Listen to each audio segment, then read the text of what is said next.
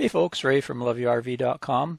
So today I thought I'd put out a video with a bunch of towing tips, specifically for fifth wheel trailers, but a lot of them can apply to other types of trailers like travel trailers, etc.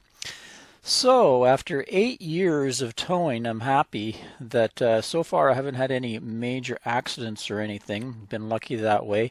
And over that time, probably about 60, 70,000 miles of towing, I've picked up a few tips I'd like to pass on. Number one is practice. I started out as a complete newbie. I'd never towed a thing in my life when we got the fifth wheel trailer. So the first thing I did was headed off to the nearest big open parking area and I practiced. The first few times out towing the trailer, I have to admit, I was a little nerve-wracking, but as I got more and more hours under my belt, everything became easier. So yeah, the number one tip I have is when you get a trailer is to practice. You can read all the information you want, but the only way you can truly learn is by doing it over and over. That's how you learn to drive a car, right? You took it out and just practiced until it became second nature. So take some cones with you and mark out pretend scenarios like backing into a campsite, backing both ways, right and left into campsites, because one way, the driver's side, is a lot easier to back in because you can see more. Backing the other way, they call it a blind back in, and it can be a little tricky. So you want to back all different scenarios, right angle and slightly off angle. And also learn to back the trailer in a straight line going back, because a lot of times you may have to back out of a situation. Excuse me.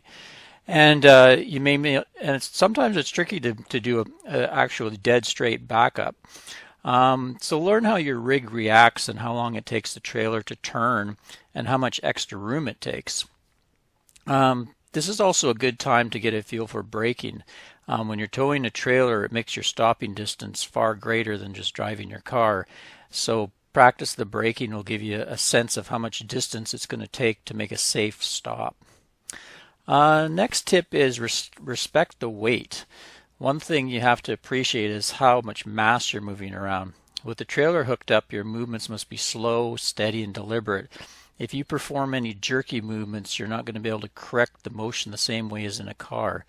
I kind of see this all the time on the freeway when folks are pulling trailers and they do a jerky lane change, and then they spend about 10 seconds trying to get everything straight again as the trailer, starts to fishtail.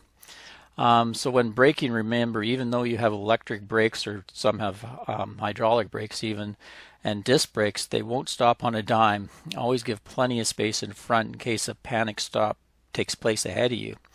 I know I've had more than one occasion where I'm on a highway and I come around a corner and all of a sudden, there's a big line of dead stop cars in a construction zone or something. So always be aware, looking far ahead, that you may need to stop. When you're driving down the interstate, look far ahead and you'll see sometimes all the brake lights coming on ahead of you, and you're going to have to apply the brakes.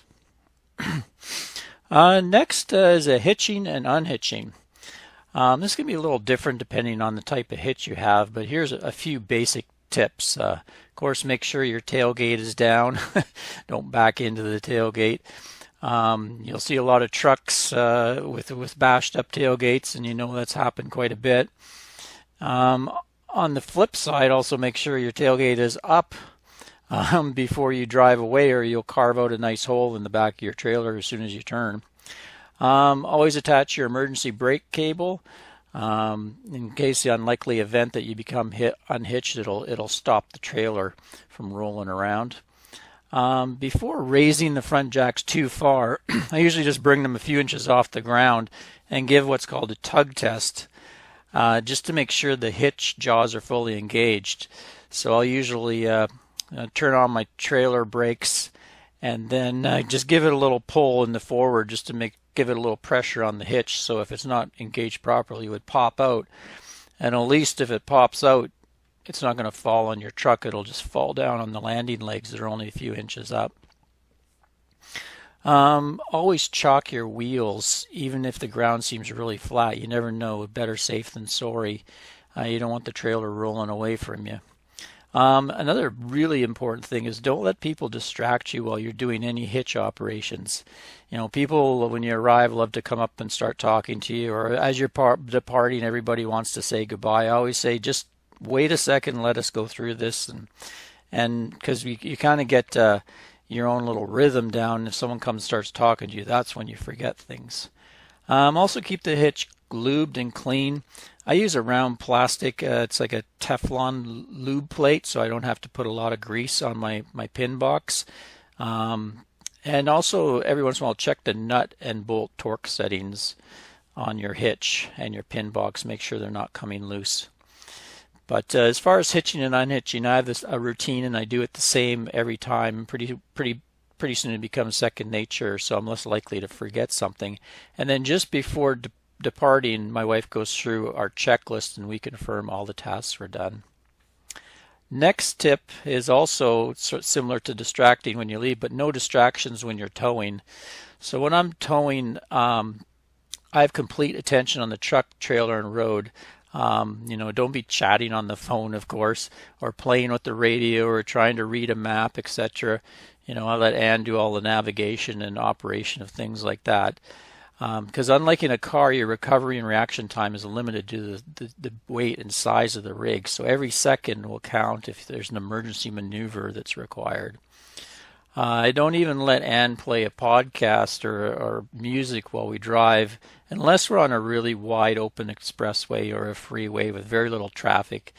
So she usually uses headphones just so I'm not distracted. And I like to listen to all the noises and sounds if of the rig, because if anything sounds different, I'll know. Like if I hear a tire that's hissing or an axle bearing squealing early, this can mean the difference between slowly pulling over or frantically trying to maintain control. So I like to have no distractions when towing. Next tip is mirrors. Mirrors are your best friend when towing. Make sure you set yourself up ones with big enough and far out enough from the vehicle to see all the way down the trailer side to the back. Mine are set so I can see the trailer walls and the tires. This way I can see if a tire is running low or worse is blowing. The next thing is to add a blind spot, kind of fisheye type mirror as an add-on. With these you can see vehicles that sneak up beside you. It's good to have no blind spots on your side. And also you can see your trailer's roof line. That can aid when you're backing up as far as trees and things. Always keep your mirrors as clean as you can and check them often to watch what's happening behind you. Next tip is cornering. So this is really for fifth wheel, is going to demand some extra care and attention when you're taking sharp corners. When you take the corner, the trailer is going to track a path inside that of your tow vehicle. So that means you're going to have to take corners a little bit wider. You're going to be hitting your tires on curbs and things. And how much depends a lot on the length and of the tow vehicle and the trailer and the whole geometry. So that's where it's important to practice, so you have a better feel of how wide you're going to need to turn so you clear objects. So during the turn, take it slow and check your mirror to make sure the trailer is clearing the corner. Also keep in mind the back end of the trailer will swing wider than the tow vehicle path, so allow space for this. They call it tail swing.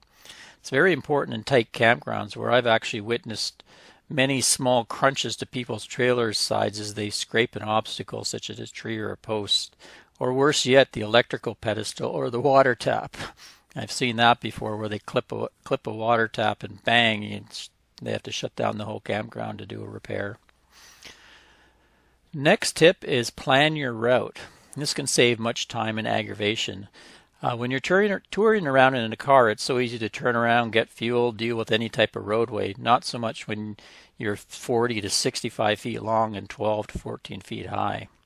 So always plan ahead, know where you're going with the trailer before departing. Some of the websites I use to check on weather, routes, and campsites I've listed in a blog post, and I'll link that in the description of the video. It's important to know the terrain you're towing through. Is it hilly, curvy, rough road, etc.? Where an easy in and out fuel stops is. Nothing worse than being in some unknown town with low fuel trying to jam yourself into a tight situation just to refuel. Worst case scenario is drop the trailer, unhook, and just do it in the truck. Don't try to force yourself into a situation. Cities take extra planning, such as knowing when rush hour might be, what's the bypass route, and if they have tolls. The internet's a wonderful resource, and if in doubt about the routing, go to one of your favorite RVing forums and just ask, and you'll usually get a boatload of information back from folks that have done the same route or have intimate local knowledge. Next tip, pay attention to your tires. They're all the weight of the rig is on that little patch of tire. A big problem with fifth wheel and travel trailers may face is tire blowouts. All the weight and stress eventually is on that little patch of rubber meeting the road. I watch my tires like a hawk. Before every tow, I check the pressure, lug nut torque, visually inspect the sidewall and treads. Whenever stop for rest break, I like to feel the tires for overheating along with the bearings. A little handheld infrared temperature gun's great tool for this. Or recently I got a tire monitoring system that is a wireless, and in real time it'll be reporting back the PSI and the temperature. So that's been really good. If you can afford it, I highly recommend one of those. Tires can look perfect but be rotten on the inside if they're too old. So I think the general rule of thumb is about 5 years on trailer tires. Even if they look good, you should replace them because you can have dry rot inside. The other thing I did when I purchased my second set of tires, I elected to upgrade them to a higher load range. So I went from what they call load range D to an E, and that gave me just a little bit more stiffness in the sidewalls and a little more weight capacity. You just have to make sure your rims are capable of handling the extra load range tires. Next tip is wind, our not so gusty friend, wind. I find wind to be the biggest enemy to my fifth wheel trailer towing experience. Being that the rig is nearly 13 feet high and box shaped, any sort of wind can have a dramatic effect. The worst case scenario is on the big interstate highways when traveling among the tractor trailers.